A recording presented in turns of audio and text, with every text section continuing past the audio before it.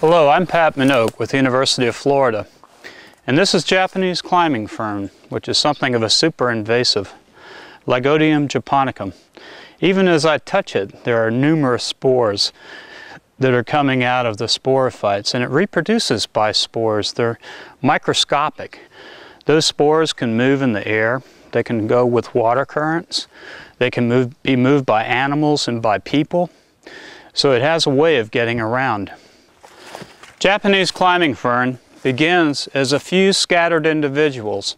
You'll see it in particular close to pine stems, if you're in a pine stand. It'll climb up those stems. It likes the bark. It's easy for Japanese climbing fern to go up the bark. To me, the big problem with Japanese climbing fern is that it grows over the top of some of our important understory vegetation, like this American beautyberry, which is important to wildlife as a food source. Very soon, this plant will be overtopped. It'll be literally drugged towards the ground. It'll be all covered up with this vine. It'll choke this plant out and it will die.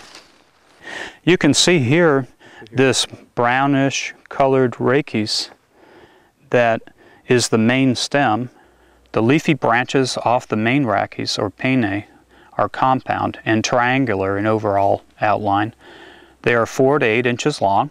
The leaflets, or pinnules, are lobed and stalked. The terminal lobes are often dissected. The basal lobes are irregularly lobed or dissected. The leaf blade tissue is pubescent below with short curved hairs. The fertile leaflets are contracted in shape with 2 rows of sporangia along the leaf margin, which is rolled to partially cover the sporangia. Numerous spores are produced from those sporangia, and most spore production occurs in the month of October. Another way that Japanese climbing fern can spread is by rhizomes below ground. These are usually dark in color, almost a black. Japanese climbing fern to me looks quite different than Old World climbing fern because of its feathery, light green fronds, which contrast to the leathery appearance of the Old World climbing fern, which has leaf margins which are more entire, whereas Japanese climbing fern is lobed. We're in a 20-year-old slash pine stand here north of Blountstown in the coastal plain of Florida.